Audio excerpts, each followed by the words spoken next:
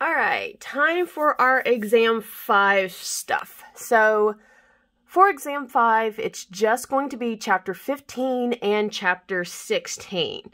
And all of this is still on nervous system material, so we're just continuing what we started in the last section.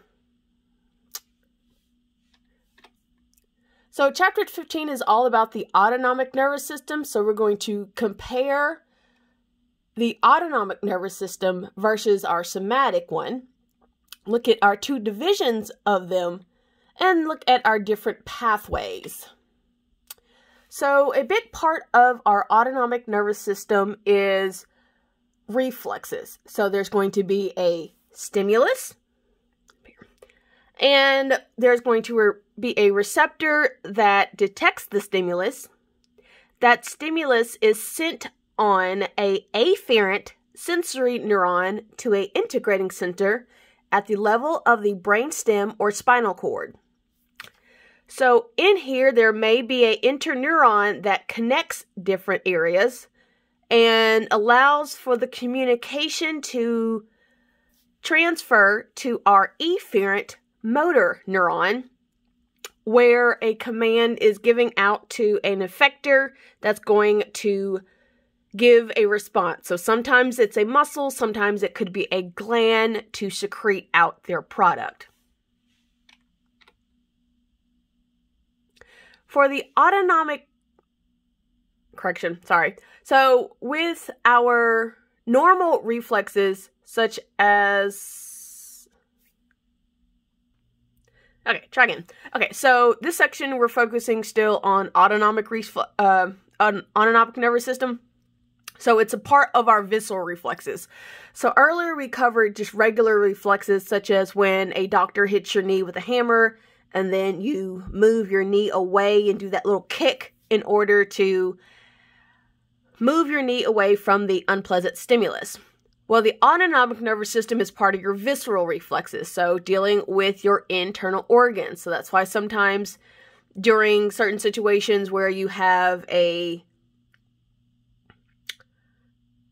response to a stimulus or response to a situation where, for example, like you feel like you got butterflies in your stomach. So you have response of certain reflexes that happen within your organs and causing an effect on other parts of your body.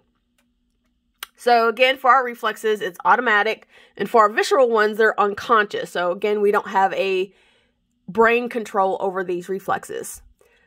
So, stimulation involves visceral receptors and effectors. So, going back to our reflex arc, since we just had a review, again, you're going to have a receptor that's going to detect the stimuli.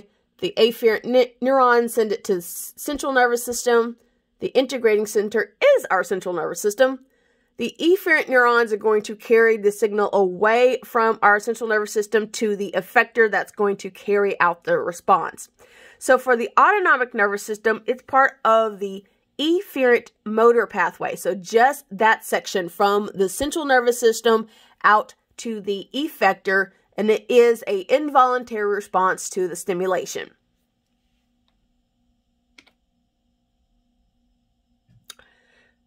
So an example of this is the barrel reflex. So dealing with our pressure, so like a barometer for a weather reading. So we have receptors in, well, this one is showing for the internal carotid artery. There's also another one in your aorta. But they're going to sense the stimulus of changes in pressure. So the reason why your blood pressure is very important is because you need to make sure that your blood pressure is high enough so that you're able to exchange nutrients and waste with your tissues, but you also don't want to be too high where you cause your blood vessels to have damage. So those receptors are going to sense and monitor your blood pressure. We have our afferent sensory neuron that's going to take it to our integrating center in the central nervous system, specifically in our brainstem region. So dealing with the heart, you definitely don't have to use part of your higher order brain. You want to do as much basic as possible. So we're going to stick to the brainstem.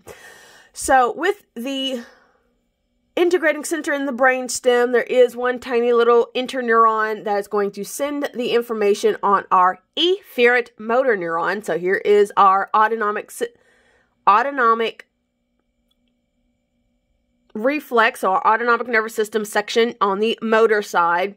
And you're going to send the signal to, in this case, the effector is your pacemaker cells. So these are the ones that get your heart to pump. So start off that signal. And it passes off that signal. And in this case, our second neuron to receive the information is a very short one. So later we'll talk about why you have in some parts of it where there's a long starter neuron and a really short one, or a really short starter neuron and then a longer one to get to our effector. So in this case, we have an increase in blood pressure, so we have too much. So we send the signal to our integrating center to basically tell the pacemaker to slow down. We don't need so much blood pumping through our blood vessels and pushing against the blood vessel walls because you don't need the damage. Okay, so remember this from earlier chapter. So our autonomic nervous system is a part of our peripheral nervous system. So we're going away from the central nervous system. It's part of our visceral motor division. And there's two sections. We have the sympathetic division and the parasympathetic divisions. So sometimes they work together, so they have a cooperative effect. Or sometimes they work in opposite direction of each other, which are contrasting effects. So let's focus on the first one. The sympathetic division, this is going to prepare the body for physical activity. So I'm going to skip down here first. So this is also nicknamed your fight or flight nervous system. So this gets your body ready for some kind of action.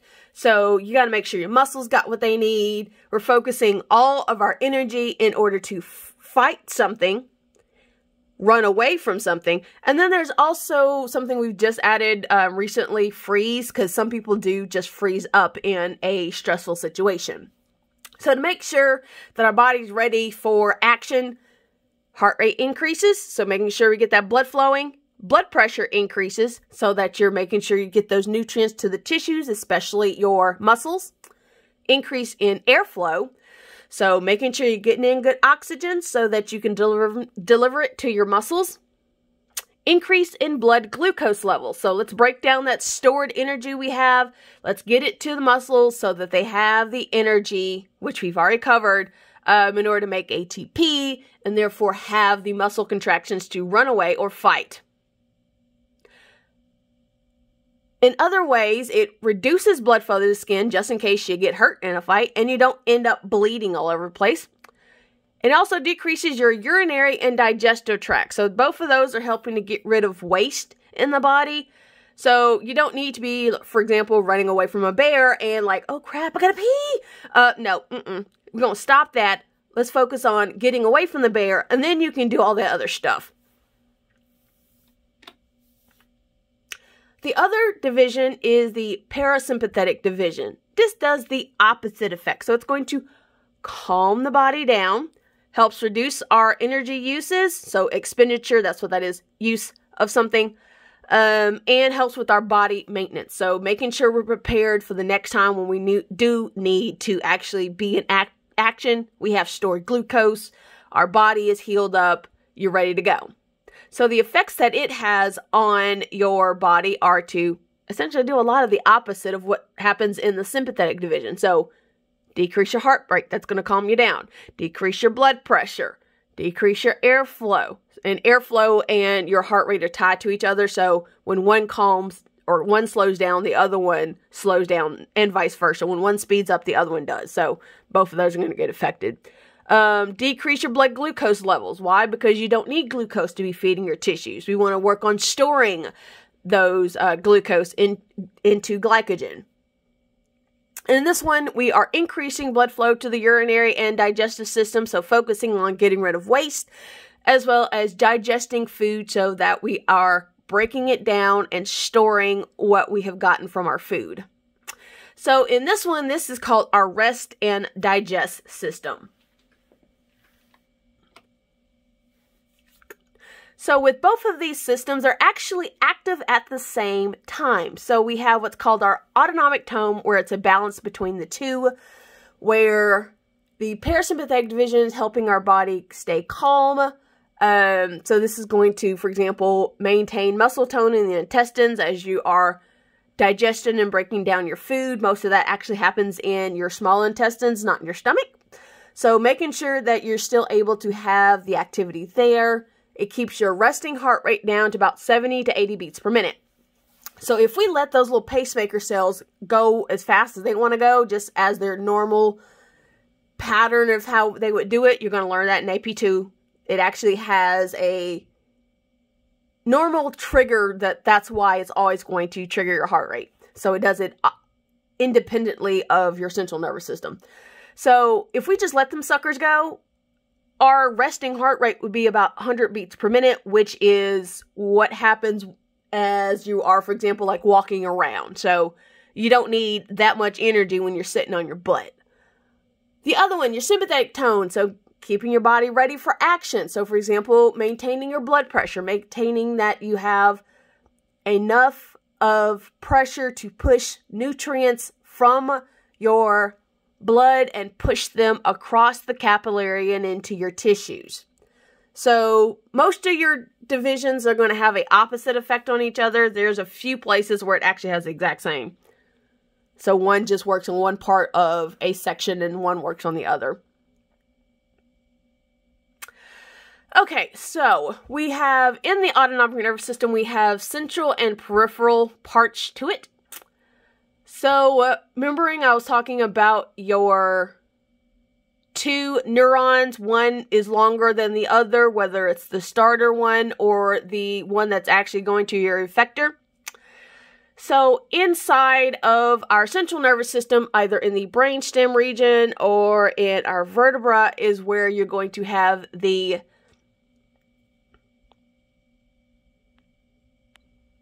start of your first neuron.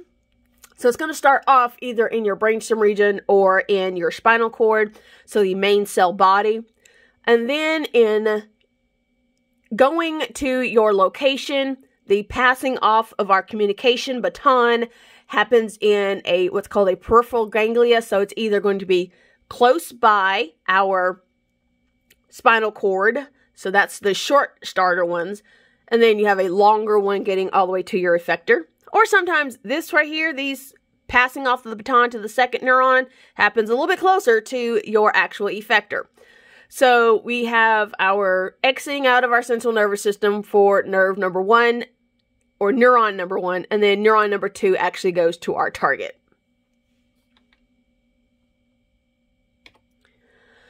Okay, so let's compare our different pathways leaving the central nervous system and going to a target. So for example, let's say I want to contract a muscle, cause some kind of movement. So up top we have a somatic motor neuron. So we have a main cell body in our brain stem. We exit out and they're going towards the anterior portion because we're actually doing something. So our motor section. Going out our anterior or front portion, and then using a myelinated fiber, so very fast because we got to get that message to the muscle so we can tell it to contract. Using acetylcholine as our neurotransmitter to target the muscle. However, down here, sympathetic division versus, can't see that, parasympathetic division. Let's back this up. Okay, so for our sympathetic division, it has 2 neurons, just with same thing with our parasympathetic division having 2 neurons. For our sympathetic division, it has our, let me go back. So with our 2 neurons, they have another term called preganglionic or postganglionic. So are they before or after you have our baton pass for sending the communication? So in our sympathetic division, we have a short preganglionic fiber, which is myelinated. So go ahead and get that message out. We have our passing of the baton communication using acetylcholine. And then our postganglionic fiber, our neuron number 2, going from our ganglion and all the way to the effector. So this one's going to be a whole lot longer. However, in our parasympathetic division, our rest and digest division, so again, starting in our gray matter of the spinal cord, going out the anterior section, and then we have a long preganglionic neuron. The ganglion for our parasympathetic division is either near or actually in the target organ. So in this example, targeting the heart, the ganglion is actually inside the heart. So we have long preganglionic, very short postganglionic. So again, passing off that acetylcholine, target the next one, and then we have our short postganglionic to target those pacemaker cells. Granted, this actually should be a little bit higher because that's where the pacemaker cells are, but they're just trying to get space in. Oh well. Okay. So this is the text version of what I just talked about. Your somatic pathway versus your two autonomic pathways. So showing your preganglionic versus postganglionic, where they start, where they're going to, and whether or not they're myelinated or not. Okay, next section, focusing on our actual specific parts on those pathways, looking at how glands can help, as well as one more additional nervous system. It just has its own special naming because it focuses just on the digestive tract. So it got its own name. Most likely we discovered it and gave it a name and then realized that it also works with our sympathetic and parasympathetic divisions because it gets affected by it. So whatever, it still has its own naming system. Okay, let's start with our sympathetic division, fight or flight. So getting ready to have some action in the body. Change my mind. We're actually going to start a new video because I realize I'm at 17 minutes and the next section really all needs to be together. So I'll see you on the next one.